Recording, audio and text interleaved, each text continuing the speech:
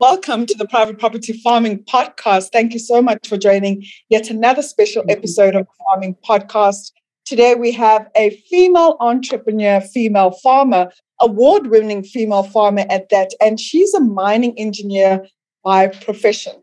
Yeah, I think each time I speak to farmers, I'm always blown away by the various professions or qualifications that farmers have and how somehow we always find our way back to the land, farming, getting our hands dirty. And so this evening's topic is going to be all about hydroponic farming. And we're going to be speaking to Unonhlanhla Halama, who is the co-founder of Davenon Hydroponics. And as I said, she's an award-winning entrepreneur, and she won the Top Female Entrepreneur Award of the Total Energies 2018 to 2019 Challenge. And we're going to be unpacking her business today, Davenon Hydroponics, just to get to understand how she came into the industry, what made her decide to study mining and go into farming, and if she's still doing both, and what type of products is she producing as a hydroponic female farmer. If you have any questions for our guests this evening, please feel free to comment on the comment box below from wherever you're watching us, whether it's Facebook, Twitter, Instagram, or YouTube Live. Let's get straight into it. And our topic this evening is called The Business of Hydroponic Farming. Nonhlanhla, thank you so much for joining us. Welcome onto the show. Thank you. Welcome to all the viewers out there. Fantastic. So tell us about Davenon Hydroponics. When did you start farming? I was introduced to farming in 2018 by my business partner. You know, we've tried different types of businesses, but for some reason, we bumped into farming. He quit his job and he was just not happy, with his 9 to 5. He quit his job and he had access to about 10 hectares of land, and he just decided to try it out. And he just introduced me to it, and we started.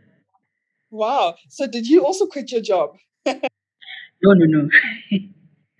No, not yet. I think entrepreneurship is quite a lengthy journey, and you definitely need to make sure that you've got a stable foundation before you can actually quit your nine to 5. It has to be your entrepreneurship venture has to be more than just a side hustle before you can just quit your 9 to 5 job.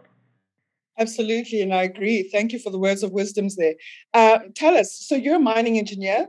So is this your full-time job? And then how much time did you dedicate to your farming? Yes, I'm a mining engineer. That is my full-time job. So basically what I do is I wake up early around 4 o'clock. I'm at work around 6 o'clock. I knock off around between 4 and 5. And basically when I get home, I then, change my mining hat into my farming hat, and that's when I get time to actually do my farming. Okay, so where's your farm based, and on what type of hydroponic systems are you farming on? My farm is based in Pretoria, right? And currently the hydroponic system that I'm using is NFT, which is your nutrient film flow. That's the easiest one that I could actually get into, especially because I am producing lettuce. So lettuce is much easier to produce with that type of a system. So that's what I do. Okay. And what are the costs involved in opening up a hydroponic farm? So you mentioned that you're using an NFT hydro system. How many units does it have? How big is it? How many heads of lettuce can it accommodate? And what are the costs involved in building an NFT hydro system? Your hydroponics is very expensive to start. That is something that you actually need to really consider before you can just start farming, because besides the tunnel itself, you have to consider the type of system that you're using. And the type of system that you would use depends on the type of produce that you want to farm. So on average, on your traditional farming, you would have your tunnel that would cost between 60,000 to 100,000. With hydroponics, it can be between 60,000 to 180,000, depending on the technical abilities of your tunnel. Then you still have to buy the system. So let's say you buy your tunnel for about 100K, you will still need to buy your system, which is going to be between 140,000 to 500,000, depending on the number of plants that you would want to produce. So right now I'm producing about 2,000 plants in a 30 by 10 tunnel, producing lettuce, of course. So that was quite expensive for me to start, but yeah, I think with me winning total startup of the year, that actually helped me a lot because the money that I got from there, I invested it on starting the business and actually funding the capital side of the business. Yeah, yeah. Why did you decide to do hydroponic farming if your business partner had 10 hectares of land? Why didn't you both decide to just go farm directly into the soil? Why was hydroponic an option for you guys or a choice for you guys? I think for us, the critical factor was water. Our farm was situated in an area where it did not have, we did not have access to enough water. So with hydroponics, you use 90% less water as compared to your traditional farming, right? And with your traditional farming, you probably would have to plant the whole 10 hectares at some point to make profit. But with hydroponics, because you are planting vertically, right, you are able to plant. You can even plant 14,000 plants in a 30 by 10 space, right, as compared to your traditional farming, which you can do about 750 to 1,000 plants. So you can do 14 times more than what you would do on your traditional farming. Like in this instance, when I'm just comparing my situation, where we are and how we got to where we are now. So in terms of water, we're using less water. We are getting more plants as compared to us using traditional farming. So that was the decision that was the key points that made us switch from traditional farming to hydroponics. Over and above the operational / setup cost, what other costs are expensive to run a hydroponic farm? Your maintenance, because the system needs to be maintained. You need to run pumps, you need to run your reservoirs. Also, the nutrients that you use for your plants are not your normal that you would use on your traditional farming. So those are costs that you carry for the lifetime of the business. And also in terms of your OEM, your original equipment manufacturer, they have to come and assist on your monthly basis or on a period that you guys would determine to come and see if the system is still functioning properly. So you will also pay an amount of or a fee rather for those guys to come out and come and check your system if it's still running properly. And the other thing is with hydroponics, you run the risk of losing a lot of plants at once. Should one of your plant get infected by a disease, it's easy for the plant to infect the other ones. So you run a risk of losing your produce over a short period of time. So yeah, those are the costs that you would normally carry with hydroponics. Yeah.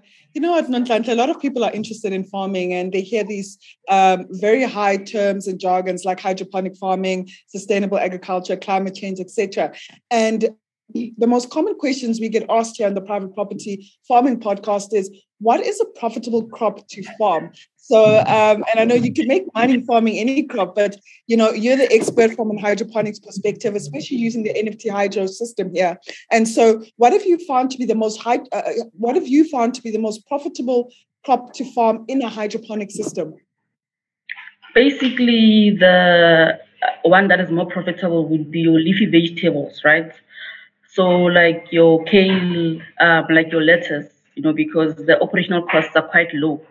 So those are the two. Those are the crops that you would farm. I think the example would be your lettuce and your kale. So that's easier to maintain as compared to your other crops. So it's less expensive to run. So basically yes, but I think when it comes to costs and running costs, it all depends on your market. I think with hydroponics, it also depends on the amount of crops that you can have in your system. In a particular area. So somebody would have, for example, if one would produce, let's say, one, or if a person would produce cabbages as compared to me producing lettuce, if the person can set up a system in such a way that they can have more cabbages than me, obviously, then they would make more money because now they have more crops to sell. So it's also about your market. If you don't have a market for your crops, then it becomes a problem because you can produce a lot of crops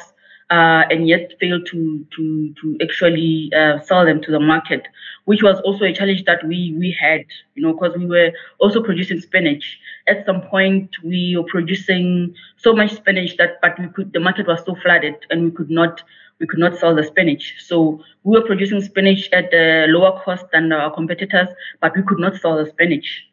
So it became a problem because hydroponics is also about the ratio of plants you grow as compared to the space that you're using and the amount that you can sell. So the more you produce and the more you can sell, the more money you would make. So I would say before you even think about which product is less expensive to run, I think it should be more about a product that you can produce, you can gain more yields from and actually sell it. So the problem is actually the bottleneck is the market more than the crop itself. Yeah, you spoke about maintenance being one other high cost involved in hydroponic farming. Could you say that electricity is also another one? Because I'm sure the system has to keep running 24/7. Does it consume a lot of electricity, or are you using solar to run your hydroponic farm? Okay, we are using solar, right, to run our farm, right? But electricity is one of the costs that you would incur when you are running a hydroponics farm, right? And also with the thing with electricity, especially if you're not using solar, is that you tend to incur more costs should you have a power outage, because now it means your plant will not be able to, be sustainable, to grow, because of they will not have access to oxygen, for example. So then it would be your running costs for your electricity and the cost that you will incur should you not have power. So yeah, those are the other some of the things that you need to consider when you go into hydroponics in terms of cost when it comes to electricity. Fantastic. If you've just joined us, we're speaking to Nontantla Palama, who is the co-founder of Davanon Hydroponics. She's based in Pretoria and she is a full-time mining engineer, however, runs a hydroponic farm as well, together with a business partner. And so far, we've been speaking about the running costs of a hydroponic farm, the setup costs of a hydroponic farm, and some of the crops that one could farm in a hydroponic system. So if you have any questions for our guests this evening, please feel free to ask, because we want to give you the best value of our conversation this evening.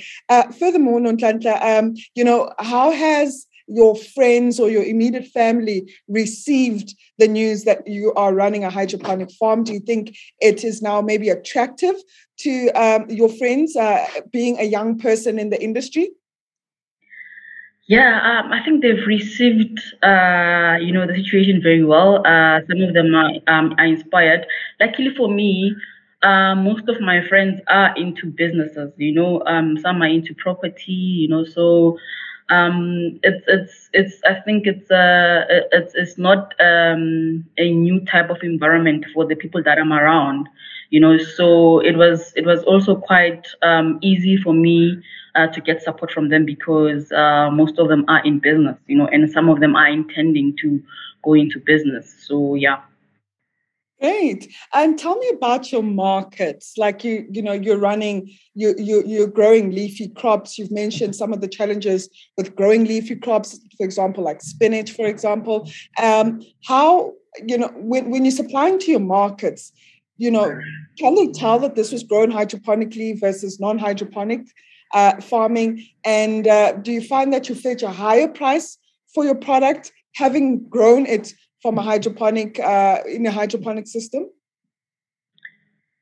You can't really. I wouldn't say you could really tell in terms if because it just depends on the quality.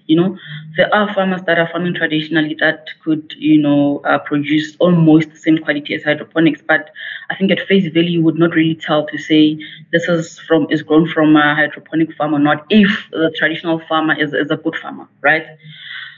So in terms of the market, I'm into the informal market. That's where there's a lot of potential there. So that's basically where I am at now, because it's very difficult to get contracts from your bigger supermarkets to supply them, and also in terms of the quantity that they need from small scale farmers. We can't really just meet the demand, and the challenge is that you can't now go just partner up with just anyone in terms of putting your product out there. So I'm currently I'm just based and trying to infiltrate the informal market as much as possible. That's where my clients are. So yeah, I'm trying as much as possible to expand in that market, because it's actually quite a profitable market, right? Actually, if you have got a very good marketing strategy, then it becomes a very, very profitable market. It actually becomes, at some point, you wouldn't think it's more profitable than your formal market, because of the amount of vendors or your street vendors that are there that I can sell to, an amount, or the number of your what we would call your spaza shops, you know, um, also the people that make your food, such as the quota and all those things. So it's easier to infiltrate that market. Yeah, I totally agree. The informal market is one that is constantly overlooked, and I think the barriers to entry are quite low there. Mm. And having sum up your journey, Nonhlanhla, starting farming in 2018, what are some of the biggest milestones that you've achieved since starting or co-founding Gavanon Hydroponics, and where to in the near future? Well, I think before I even go to the milestones, I think we have achieved a lot, right? But before we got there, because we were hit hard by COVID, right? And we basically had to kind of start over. We lost originally the original farm that we had, we lost it. But somehow we were able to acquire a 25-hectare farm, as compared to a 10-hectare farm that we had. And we basically had to start over. So right now, we are also still just trying to get our feet in terms of the new market, in terms of the new economic conditions, right? So I would say now the biggest milestone that we have achieved is us coming from losing everything to now owning a 25 hectare farm, you know, as opposed to having us having started at the 10-hectare farm, on a 10-hectare farm. So for me, that was actually quite a big thing. It was quite challenging to actually acquire the farm. And I think also in terms of our business model, we have changed quite a lot, and we have also managed to kind of lower our operational cost with the new business model that we have come up with. So that's what we have achieved so far. Sorry to hear that you've lost your farm and had to start all over again, because I know it can be quite daunting and an expensive exercise to pick up once again. But just to ask you a final question for tonight, Nonhlanhla, is what message could you give out to the youth, especially those that want to start hydroponic farming? You know what? When it comes to farming, I think people really underrate farming. I think it's one of the business industries or avenues where a lot of issues related to unemployment can be solved, right? And I truly believe that anyone can farm as long as you are willing to learn, and invest in yourself educationally to understand the market, to understand the systems. So I think hydroponic farming, it is the future, because you don't need a lot of land, first of all. You can start off small. You can even start at your own backyard. So I think hydroponic farming, it is the future in terms of the requirements to get started. Of course, the capital amount is a bit higher, but in terms of space, in terms of water, you don't really need much. I think it's just a matter of being dedicated, and it's just a matter of being resilient and persevere through the whole situation, and just go for it. There's nothing stopping you from starting small and actually becoming one of the most profitable farms in South Africa, even in the world. there's so much potential in agriculture, especially when it comes to hydroponics. It's sort of an untapped area. There's a lot of people that are going into that space now, but there's still the pie is big enough for everyone, basically. So go for it, research about it. Try and understand as much as possible about hydroponic farming, and chances are you would actually enjoy it.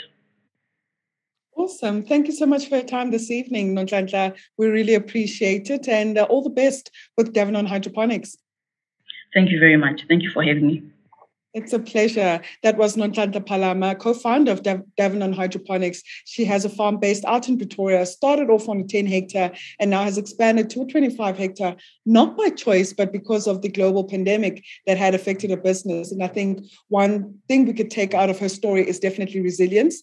And she's quite innovative, having to start a hydroponic farm. She's really walked her journey with regards to starting a farm together with a business partner. She understands her costs, she understands her market dynamics, and also learning about the crop, in terms of when's the right time to harvest, who to sell to, who not to sell to, and the high costs involved in selling a crop in the formal markets. I hope this story inspired you this evening, because it has inspired me as well, just to see another female in the industry. And I think also with her being a mining engineer, it just shows that anybody can farm, whether you're a nurse, a doctor, a teacher, or an engineer. You could definitely get your hands dirty and farm in innovative ways, just like hydroponic farming. If you missed this episode, please catch it on our YouTube channel, and continue to subscribe to our YouTube channel and follow our social media platforms for more topics that we're going to have in the near future, right here on the Farming Podcast, brought to you by Private Property. That's it for me this evening, and I'll see you next time. Bye-bye.